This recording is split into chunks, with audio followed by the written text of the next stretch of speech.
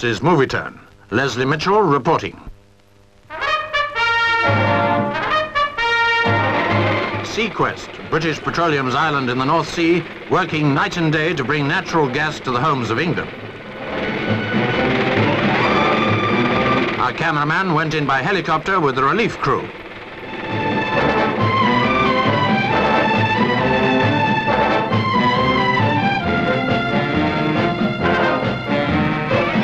The men are preparing the gas well in readiness for the pipeline that's approaching Seaquest from a spot just north of the Humber.